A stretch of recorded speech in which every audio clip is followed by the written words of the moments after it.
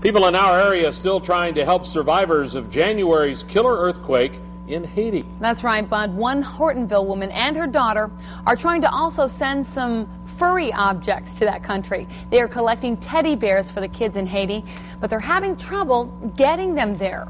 Fox 11's Ryan Dietz has more. When 7-year-old Tila Stazensky saw a video of the earthquake in Haiti, she cried. I saw it on TV, so I felt really bad for them. She told her mom, April, she wanted to help by donating stuffed animals to kids there. They set up drop-off sites at local schools and bowling alleys. And now they have more than 500 teddy bears, filling up their house and truck. We just want to get them over to the kids in Haiti. That way they have something to hold on to, something they can go to sleep with at night and feel safe. After collecting boxes and boxes of stuffed animals, April and Tila have run into a problem. They have no way of getting the teddy bears to Haiti. And shipping the teddy bears is not cheap. One large box could cost more than $100. So we've got blankets. Janet Anthony is a music professor at Lawrence University.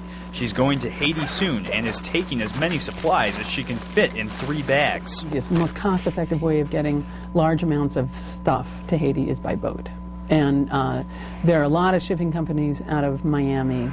The American Red Cross would rather people donate money because it goes to what is needed most. We've had some people on more rare occasion will turn that into a fundraising activity, and they'll turn the teddy bears into dollars.